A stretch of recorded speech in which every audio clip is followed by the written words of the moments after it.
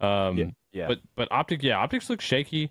But the upside is they have like Pred and Kenny are looking insane this year. I wasn't expecting those two to come in and be like, almost the lock for best two on this team.